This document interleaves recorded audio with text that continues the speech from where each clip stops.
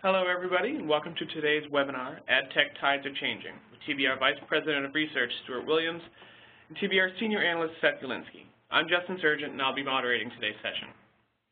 Insights from today's presentation are shared from TBR's Digital Advertising Technology Research.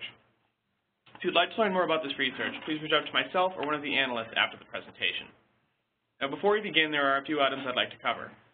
First, I'll be recording today's session and posting it on our YouTube site, TBRI channel. We encourage you to visit this channel to watch this presentation or any of the previous presentations we've posted. Second, I'll be following up with all of you via email tomorrow afternoon with the link to today's recording as well as with the slides from today's presentation, so please be on the lookout for that. Finally, we welcome questions from the audience. Please send any questions you have through the Q&A function, and we will address as many as we can at the end of the presentation. Now, with that, I'd like to hand this over to Seth and Stuart. Thanks, Justin. Hi, everyone. This is Seth Ulinski. Thanks for joining today. So, to start off with, just to get everyone on the line here who might not be familiar with TBR, we provide business analysis of the IT sector, and we do so across a number of different segments and verticals, one of which is digital. So what is digital? The definition depends based on who you're talking to. We started our digital practice about a year and a half ago and decided to look at the customer-facing elements, so the customer continuum is what we've coined it, and really that is being driven largely from the CMO's office, but also CIO and CTOs are involved as well. So if we're looking at the customer continuum, starting from left to right here, it begins with ad tech. You can think of that as the tip of the spear, so all of the paid media elements involved within marketing tech, so that would be more marketing automation, whether that's email marketing, site optimization, analytics, those sorts of things. And then last but not least, services automation. That's more or less the retention, the ongoing dialogue that brands and companies look to have with customers once they've kind of gone through the entire funnel, moving from a prospect to a paying customer. So as far as the overarching theme today, we will be talking about ad tech, of course, and whereas the market for 2015 was about $30 billion, based on our estimates, we see that growing to $47 billion in 2016, and that's going to be largely driven by programmatic or the automation that's being driven largely through APIs. I'll let Stuart chime in as well. Thanks, Seth, and thanks everybody for joining us today. The key trends that we see happening here is obviously advertising has classically been focused on the audience engagement with paid, but now we see social adding coming into this, and the conversion of those audiences into individuals as leads that then marketing and sales and e-commerce can work to create customers that we then service in the retaining customer segment, service automation portion of this. So what we're focusing on today, as Seth mentioned, is really how is that landscape of advertisers changing, where's it going, and maybe do we see some bridges being built with marketing tech? So we'll be sharing a couple of different pieces of our digital portfolio today specific to ad tech, one of which is the vendor benchmark. So as with any benchmark, providing a clear taxonomy is critical. So with that in mind, we have 4 key segments that we're tracking. Demand-side platforms, or the platforms that are really leading the buying of media and data on behalf of agencies, brands, and trading desks. Ad exchanges, these are the programmatic marketplaces that connect the buyers and sellers of data and media. Hybrid platforms, these are vendors that really play to both sides of the equation if you're looking at demand and supply. And then last but not least, demand-side platforms. These are the data specialists and, in some cases, pure plays that are really, we view as kind of being the connective tissue, as Stuart was alluding to, between ad tech and martech. So that's just an overview of the taxonomy specific to the benchmark. So looking into the benchmark and the actual coverage, you can see a list of the vendors here. The various segments, again, there are 4 segments we're tracking. Some of the key metrics that we're looking at include net revenue.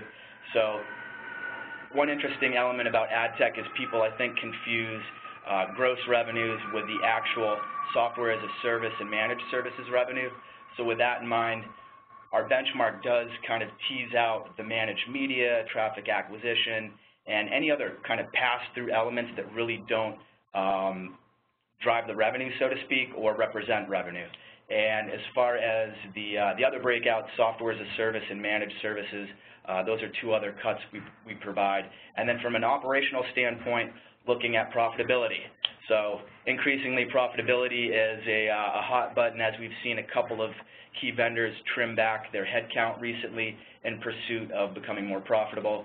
We're also looking at revenue per employee, revenue per client, and then as far as the time periods, we provide a couple of different look-back periods.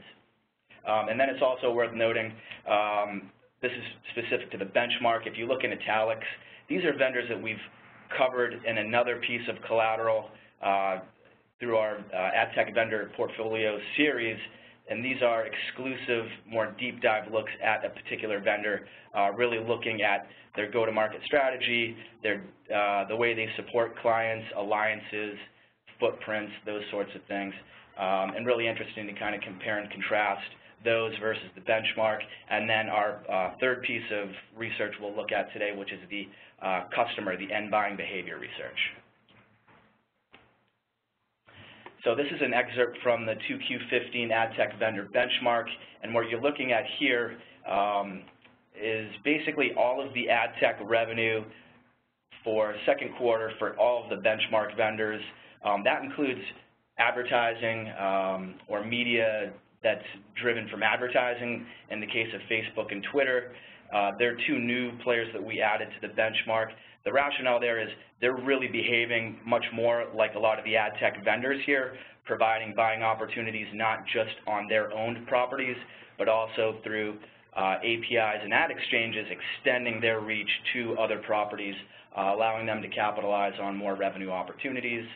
But again, this slide here shows all of the revenues attributed to their ad tech, the two caveats being Adobe as well as Marin Software. The reason we didn't include all of their managed media was because they have literally billions of dollars in keyword ad budgets that they're managing, so that would kind of skew the graph here, and we really wanted to be able to kind of encapsulate all the vendors on one view here.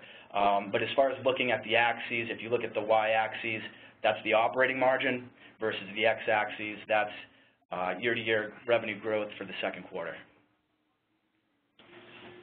One of the keys that we see here, Seth, and I think it's most interesting when we started looking at pulling out the revenue associated just with the tech platforms, is that Facebook has so successfully really entering and dominating this space.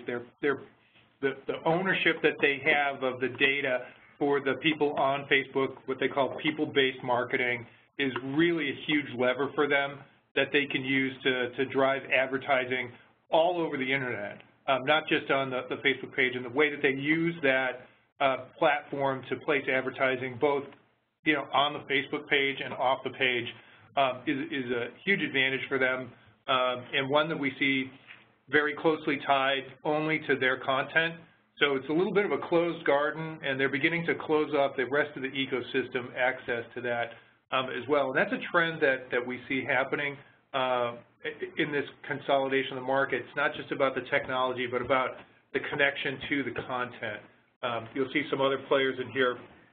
AOL with Millennial Media is in there. We're also starting to look at AT&T with its connection to DirecTV as a lead for landing place for ad tech, and there's a host of other vendors that are examining or looking at this space in how they create the support for those content-led platforms. So as we kind of peel back the onion and we remove what I would view as some of the elements that inflate revenues for some of the ad tech vendors, including managed media, traffic acquisition costs, and the like, you can note here that Facebook is still the 800-pound gorilla in the room. Again, we're looking at second quarter 2015 revenues. The same things hold true for the axes here as far as operating margin versus year-to-year growth. Interesting to look at Oracle as far as their growth. So certainly data as a service is going to be one of their big talking points and key themes for 2016. Very similar, Twitter by licensing their data and being able to partner with an organization like IBM. So you're looking at 10,000 IBM consultants in market selling Twitter's data to their clients. So that's an excellent channel sales partner to have on your side. And then if you look at Google, Google would certainly have a bigger sphere here and probably stack up fairly well against Facebook, but we were able to really delineate and call out their different business units. So that is something to consider here as well. And then it should be noted, AOL Millennial Media, while they have a massive presence here, still not profitable consistently. So we'll see what happens with Verizon's resources and how they kind of integrate those two units, and also look to kind of leverage the subscriber base of Verizon, in particular the 110 million subscriber base that they have here in the U.S. So as we mentioned, the title here, Ad Tech Tides Are Changing, and as we mentioned, media heavyweights, we're referring to companies like, excuse me, Twitter and Facebook in particular entering the mix. So these are the 5 key themes that we'll touch on today. There's roughly 1 or 2 slides to support each one of these themes. So number 1, competition intensifies and diversifies. So as we mentioned, you have some of these media technology firms where Twitter and Facebook used to be social companies. They're increasingly more of these end-to-end ad tech vendors, and you could even call them media technology players as well. So they're going head-to-head with enterprise marketing clouds and also the pure plays. Number 2, we're looking at the data management platforms. Again, those are increasingly critical to this integration between ad tech and martech stacks, where organizations are really trying to create that unified view of the customer. Number 3, advanced analytics. You could look at this as almost an extension of the DMP, but really advanced analytics such as attribution are so specialized, and for the most part, they live outside of the DMP, and there's been a whole bunch of acquisitions recently that we'll touch on a little bit later here in the presentation. Number 4, ad tech revenues are diversifying. So whereas ad tech was largely a very good friend of agency holding companies and digital boutiques, increasingly we're seeing insourcing by major brands. We're also seeing IT strategy-led vendors and even management consultancies help kind of determine where clients are investing in ad tech. And last but not least, adoption of programmatic platforms in TV. So the $200 billion TV ad industry has experienced some weakness recently.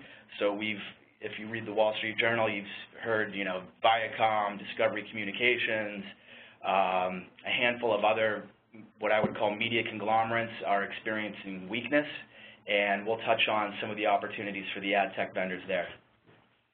Thanks, Seth. So when I think about what's the net of all of these forces and changes that are happening, we see huge expansion of the spend going through the technological channel here, through using these tools, transformation of traditional processes, the entrance of new players in this space, the connection to content being very powerful, and the fact that the buyers, the enterprises, the brands who are the ultimate people shelling out the money here are desiring more transparency. There's a dark side to all of this activity, and that really needs to be addressed. There's issues of fraud, issues of viewability, transparency. The idea of people adopting ad blockers is a big worry point, keeping a lot of people awake at night. So one of the things we look at is how are these forces really reshaping the competitive dynamics of the landscape? Where is it going? And we're going to touch on where we think, use a Northern New England phrase, where is the puck going in this hockey game? So talking in line with the first driver, the competitive landscape evolving, as we mentioned, Facebook and Twitter are making massive moves within ad tech and leveraging personally identifiable information. So PII is a hot button for sure. When and where Capitol Hill potentially steps in is to be determined, but really these vendors need to be cognizant about the ultimate end user, right, the consumer, and as Stuart alluded to, ad blockers, that's just one indication that consumers might not be happy with the way things are currently operating. But with that in mind, if we look at the 2Q15 net revenues, again, this is pure software as a service or managed services revenue. We see that the total benchmark vendors captured roughly $2 billion in net revenue for 2Q15, and the big four, as we'll refer to them here, they captured roughly 75% of that. So that's a massive piece of the pie, so to speak, leaving the remaining quarter for the other startups and growth stage vendors to kind of compete.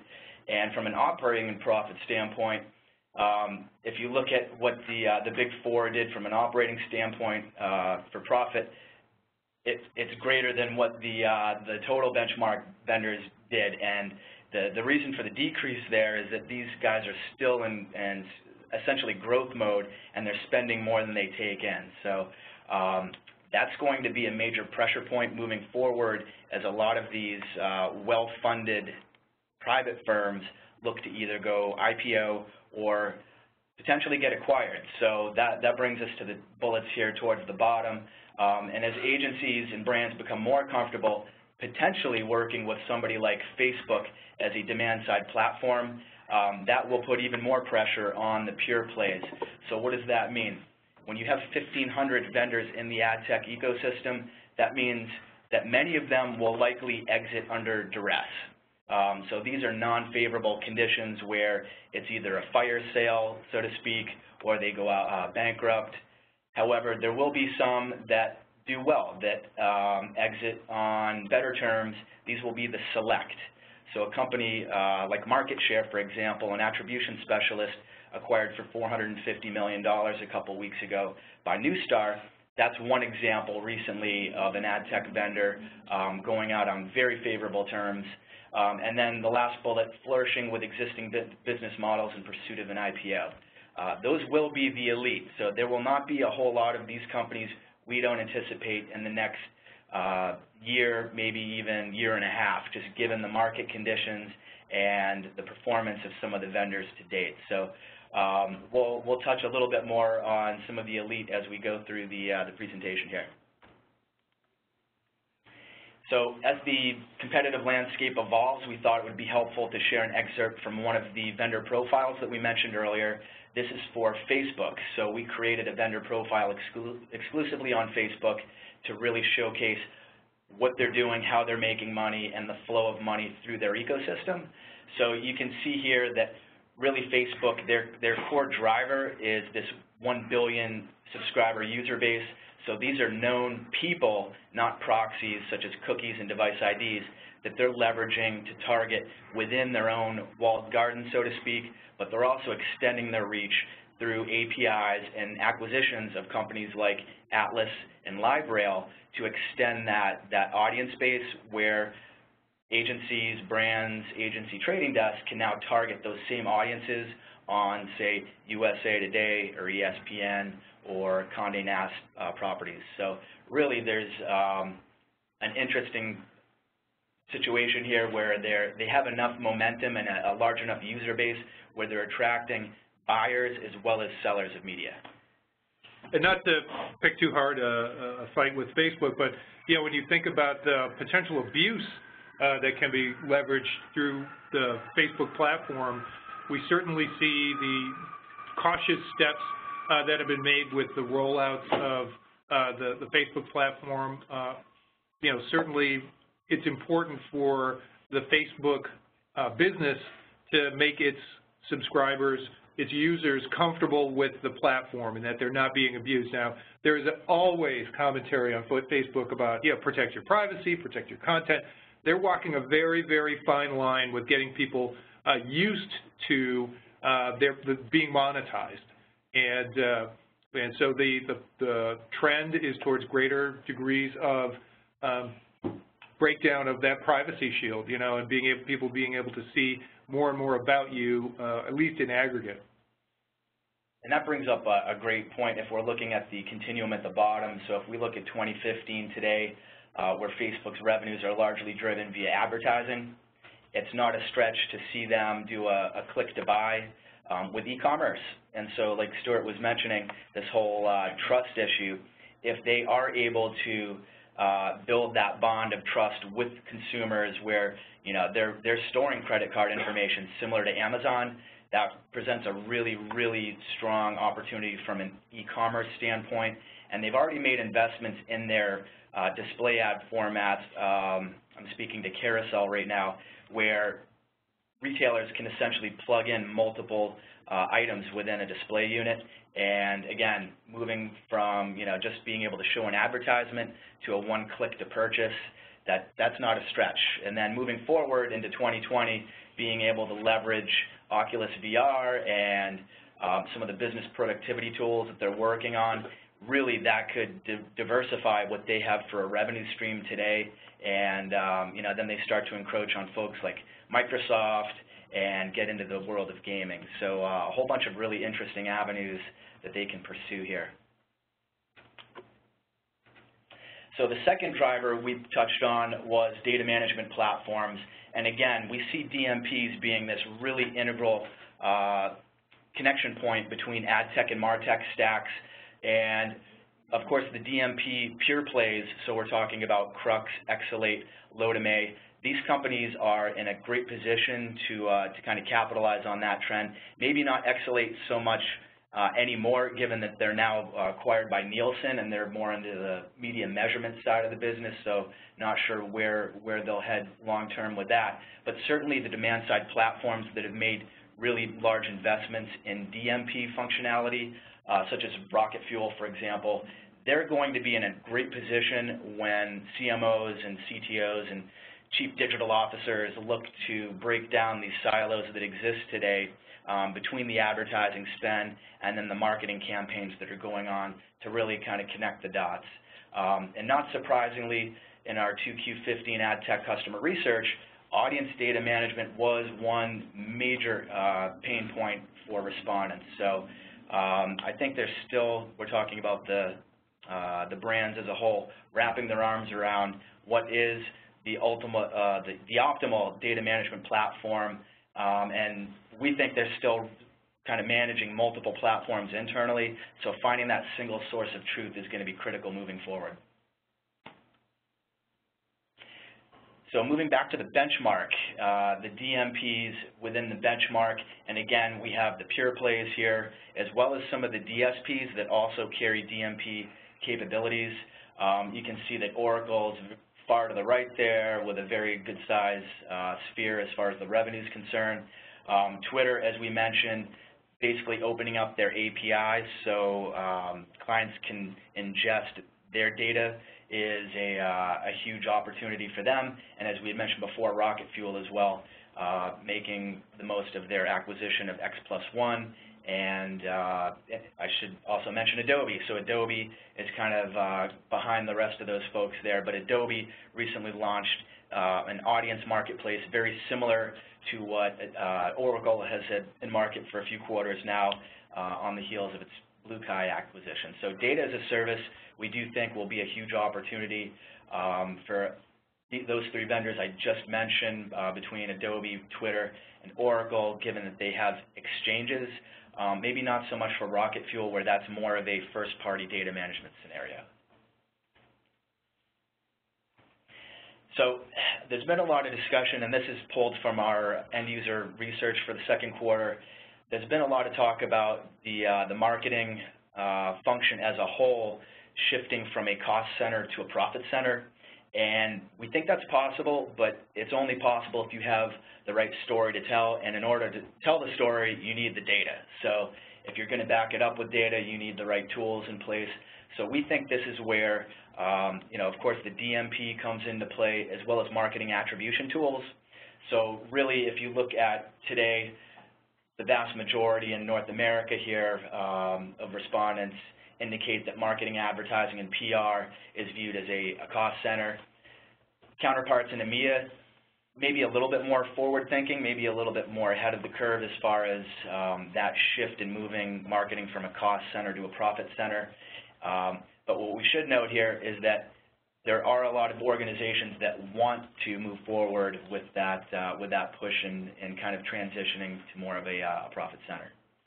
Yeah, Seth, we think that this is, you know, an ultimate outcome for enterprises as they re-examine the engagement functions, you know, the customer engagement from advertising, marketing, sales, you know, you think about, and service, as you think about that as a lifetime cycle.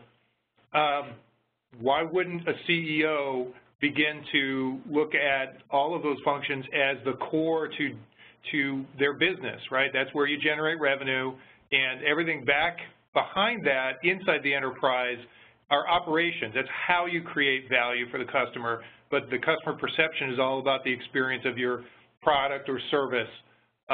So thinking about this function for marketing, sales, this whole customer continuum as a profit center is a big psychological shift.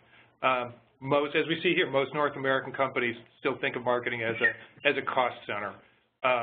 We believe that smart advertisers and marketers, sales organizations and service organizations should work together and get this on the perspective of the CEO, because ultimately the CEO is responsible for the overall performance of the company. So this is really a CEO issue, not just one for marketers or people in that function.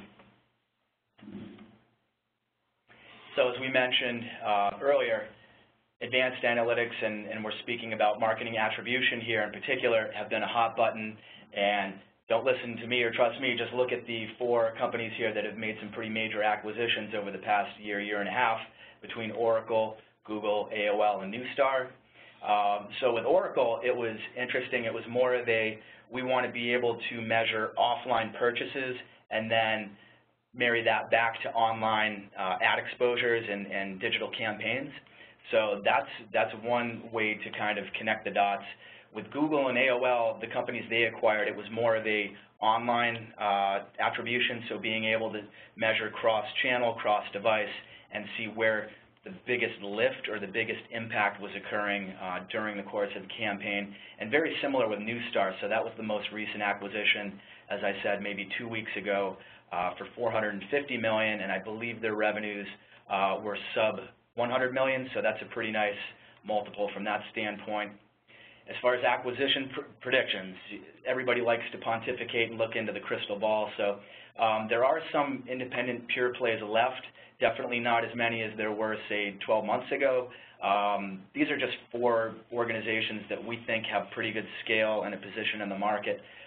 So Conversion Logic, C3 Metrics, Insight, and Visual IQ. And then you've got to look at who's potentially going to pick these vendors up. Oracle Data Cloud, as I mentioned, Datalogix kind of measures the offline purchase component, so they still don't yet have the multi-channel digital measurement piece. So, you know, adding any one of those vendors just mentioned would be a nice complement or supplement to what they currently have. SAP Hybris, Teradata, Facebook potentially, even though they do own media properties, and some view that as kind of a taboo thing when you're looking at a marketing attribution tool. IBM, certainly with their big data presence and data management capabilities, as well as the marketing cloud, would make sense. And last but not least, Nielsen. Even though they have a number of tools, they really don't have that silver bullet as far as being able to measure cross-device and include something such as viewability. So diversified revenue streams, as we mentioned before, ad tech revenues are still largely driven by the agencies and the holding companies in particular. However, there's been more of an appetite by brands internally as they seek to either drive media efficiencies or get closer to the data or the business intelligence that's being driven from ad tech to bring tools in-house. So this is a snapshot from our second quarter end user research. And again, you're looking at roughly 40%, we'll say 50% are doing everything in-house versus the remaining 50% doing some kind of a combination, or with 19% exclusively executing campaigns through an agency. So those are just, you know, 2 buyers of ad tech, so to speak, but as we mentioned, the streams are diversifying, which brings us into the next slide here. So if you look at the left-hand side, and these are the ad tech business influencers that we've identified, and on the left-hand side, again, the media agencies really being the legacy business drivers for ad tech vendors, as well as the client direct or insourcing scenarios where brands are bringing in-house. A couple of examples of key players with the media agencies, Razorfish, Digitas. The agency holding companies are definitely making the lion's share of investments here today, but you're also seeing major brands, not just smaller direct response brands like in the past that might have used ad tech in-house. We're talking about big global brands, Kellogg's, Netflix, Ford, Procter & Gamble. So those are kind of the legacy side. And then we have new entrants. So from a services standpoint, the management consultancies, where they're really good at driving this digital process transformation, they do have a leg to stand on when they're talking about mixing it up a business or an organization from a people and platform standpoint, trying to drive efficiencies. So McKinsey, BCG, Bain, these are some of the companies that have ramped up their digital marketing services camps, and they're even looking at creative elements now. So they're not just focused on the dollars and cents and kind of whiteboarding things. They're also getting into the creative aspects. IT services, even more so.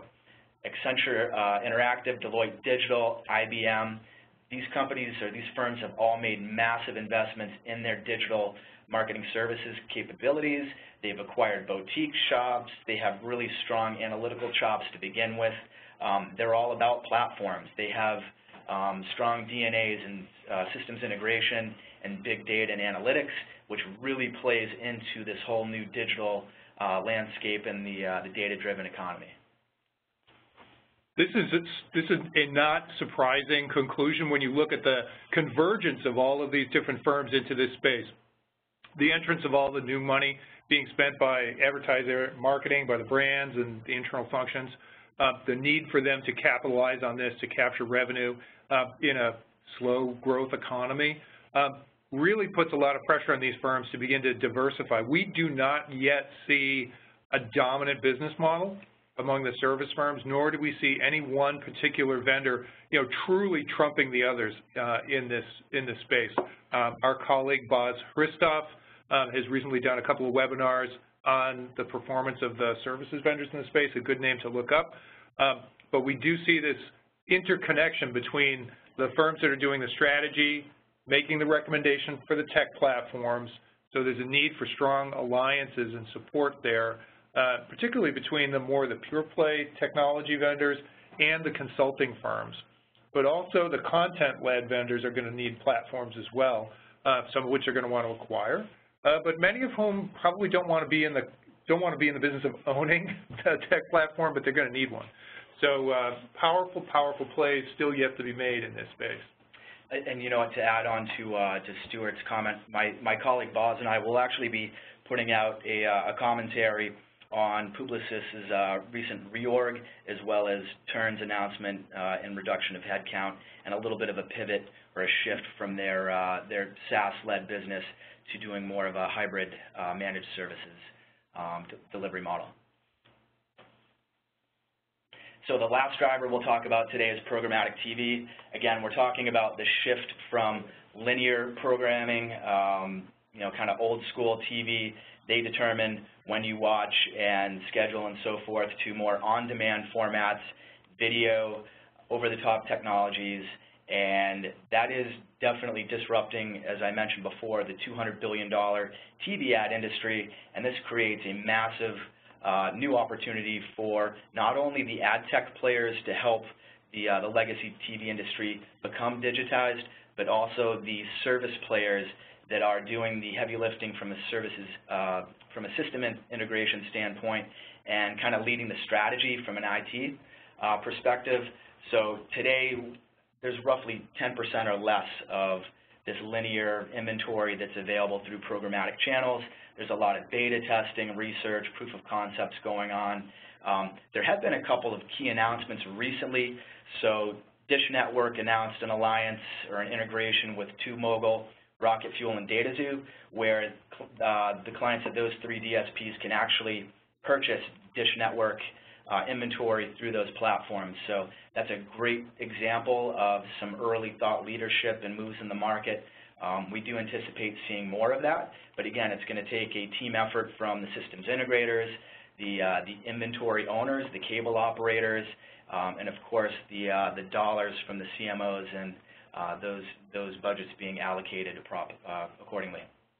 So moving into the more mature side of the curve here, that's where the real operational efficiencies and the workflows are going to see improvements for both the buyers and sellers.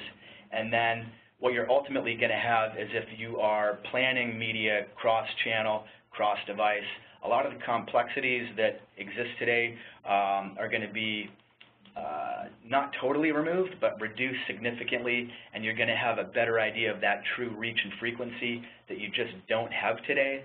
But all this is going to be necessary as the marketers and brands really push towards that customer continuum and data-driven marketing. So what does programmatic TV look like? We thought we'd pull another excerpt from one of the vendor profiles within ad tech. So this is one for TwoMogul. So they are one of the forward-leaning ad tech vendors that specialize in programmatic video. And if you're looking from top to bottom, you can think of the top as kind of the buy side, and then flowing through down to the inventory sources. So key capabilities include today planning, execution, and measurement. Some of the growth drivers: data-driven advertising, as we mentioned before, programmatic ad tech, so this notion of real-time bidding, and programmatic also means just simply the automation of what were historically, manually led processes by people. They will still be led by people, but they're using platforms instead of picking up the phone or using email in some cases. So as far as the programmatic TV alliances that TwoMogul has today, highlighted a couple of those there on the right-hand side: Wide Orbits, Clipped, Audience Express. And these firms are either working with the inventory supplies or the audiences and making them addressable through programmatic buying, such as a TwoMogul. If we look at the bottom, the continuum, so today largely TwoMogul's focused on desktop video formats.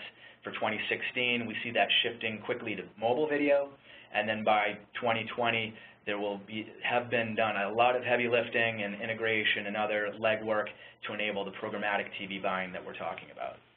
Yeah, this isn't just about programmatic TV placement or watching time-shifting video. This is really about the placement of video as advertising content, of insights around the consumption of that, around the second screen experience, where people are watching time-shifting over-the-top video to their big screens at home, and then doing individual experiences with additional cutscenes or advertising segments inside of this. Truly creating value and experiences around this requires the delivery platforms, the monetization platforms, and the creative. And we see firms really making some strides in these areas, but we think that as the television market really shifts into a fully digitized form, there's vast amounts of room for improvement in the consumption and experience of television. All right. How about some questions? All right, so just a reminder, if you have any questions, please send them to the Q&A function. We prefer that over the chat function. It's just a lot easier for us to sort through on our end here. And with that, let's start with what has been sent through already. First question: which vendors do you see going public?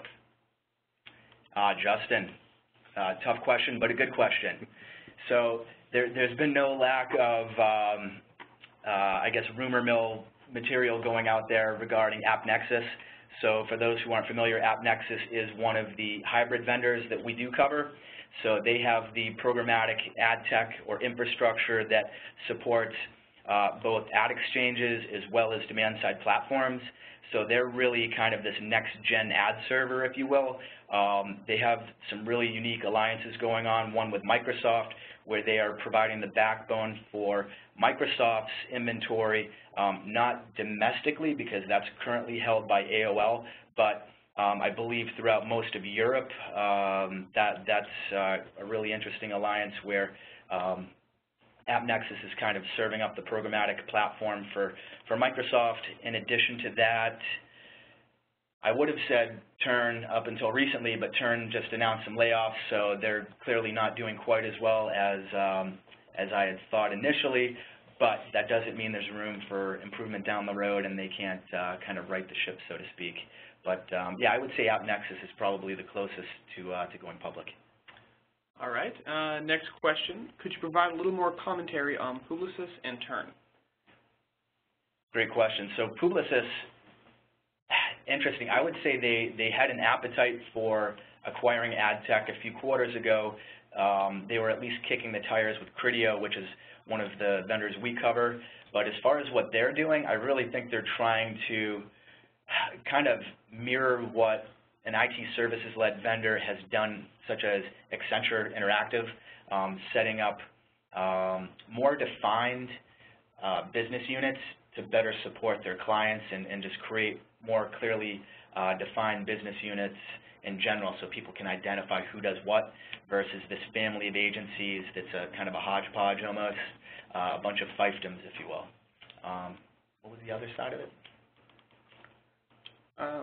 Could you provide more commentary on Publicis and Turn? Oh, and Turn.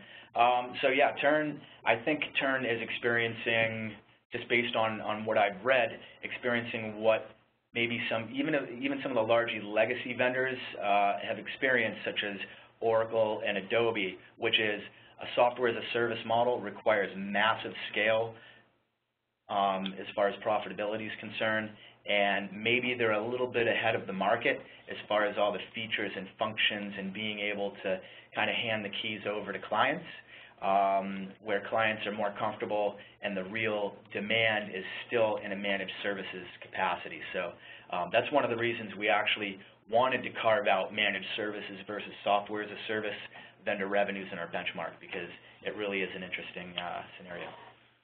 Yeah, and I think the Publicis shift, the reorganization follows one of the challenges with it being a holding company is the partner organization and the buyouts of the existing partners. The way that they need to manage their transitions is slightly different than the way the traditional IT-centric firms will make an acquisition, make some offers to retain key employees, but they're essentially acquiring everything kit and caboodle, whereas the agency models really need to be much more concerned about client retention and other elements, as that business can shift quickly, as we've seen with the agency review. So it does make sense that after the big acquisition last year, that there was a kind of a cooling off period, hand-holding period, and now we're starting to see the announcement of changes that begin to align their assets more with each other and with the market opportunities. So we think it's natural. We also think that it aligns with some of the way that other vendors are playing in the market. So for those folks who are on the line, stay tuned. We're going to publish a note on those changes shortly. Take the top question there. All right. In addition to TubeMogul, who do you see as the leaders in the programmatic TV space? Great question. It depends. Are you talking about the buy side or the supply side? So from the buy side, you would certainly have to say TubeMogul, Videology is a specialist there, Uyala is another that actually they operate on the demand and supply side. So in that regard, they're a little bit like AppNexus.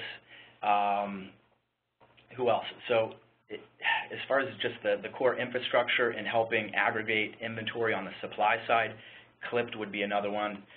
They're based in Boston here. So those are some of the ones that just kind of come top of mind. All right. The next question. Do you see other consolidation happening between MarTech and AdTech, other than the Oracle-Lukai combo? Sure. Well, what I would like to see is a couple of the demand-side platforms get acquired, because I think the media buying component is definitely needed, especially for, say, an Oracle Marketing Cloud. I think that's one element that they do not have currently, and there's a number of very innovative, multifaceted, multi-channel vendors in market that are private today. In addition to that, SAP Hybris, I think they would benefit from, again, a media buying element being bolted on to what they have. And then, as I mentioned before, the marketing attribution. So if you consider marketing attribution ad tech, then certainly there's a couple of vendors in market that would be nice add-ons to some of the enterprise marketing clouds today. All right. Yeah, and so when we think about this integration, we're thinking about this in many ways the way that a lot of the enterprises think about broader application landscapes. So there's a lot of consolidation of underlying platforms, and this is the key to the data platforms.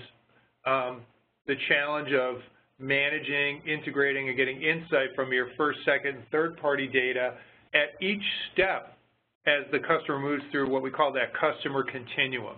So when they're unidentified, they're in the audience. When they're in the marketing funnel, when they're in the sales and commerce stages of becoming a customer, and when they are a customer, being able to get to them, give them contextually accurate, insightful, helpful information across that, and to be able to get an aggregate analytics of the performance and the return on investment when you make these efforts to reach out to people. This is a transformation of this entire engagement cycle. That's why we talked about this earlier as the customer market, the customer-facing piece. So great, when we think about the vendors in this space, there are vendors who are starting to roll up and create portfolios on the marketing tech side, the big four.